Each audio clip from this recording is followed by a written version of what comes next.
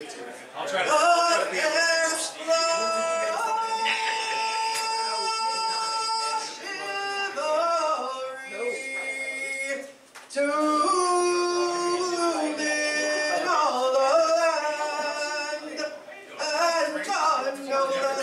Of all the knights of Charlemagne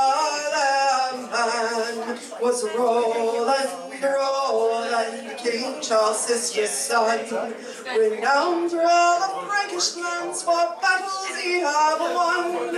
In council he can among make plea to go to war, to aid the rebels Saracen against their rightful lord. Roland, you call this plan ill-made, but nonetheless the Charlemagne agreed to send their aid, and Gwendolyn requests you for the post most perilous, and willingly do you accept as honor deems you must.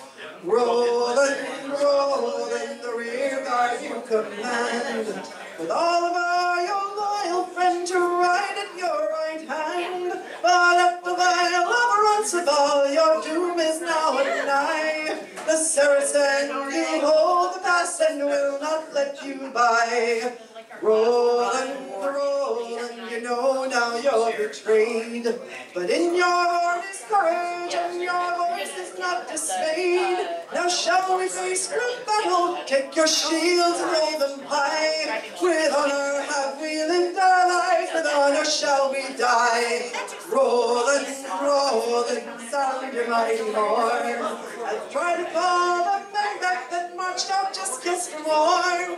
The king has heard ye call afar, but Gwendolyn says nay.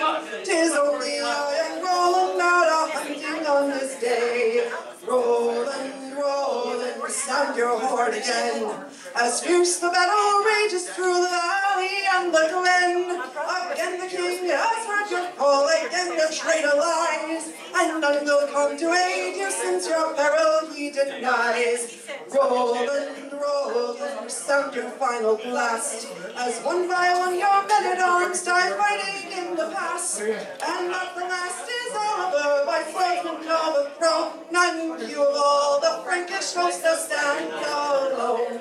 Roland, oh black the day die, your comrades laid around you and your sword by your side. They found you on the hilltop with your face turned toward the foe, and never has there been a day of such great woe. Roland, your name shall live in song, wherever we may take arms to right a mighty wrong. The fairest chivalry